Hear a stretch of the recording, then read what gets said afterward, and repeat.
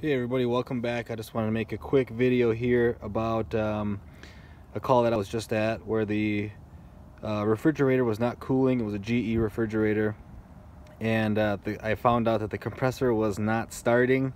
I heard a click every time I tried to start, and the relay was clicking every time. The compressor was hot and overheating. I put a new relay on there, same issue. Okay.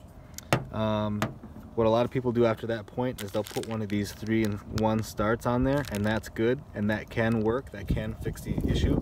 But what I fixed the issue with is I took the capacitor off of this relay, which is this little box right here on the end. I pulled that off and I put a bigger one on there. So this little one is 12 microfarads. The bigger ones come in 15 or 20.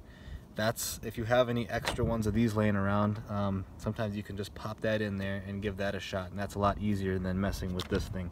Hopefully that helps some of you out there. Thanks, bye.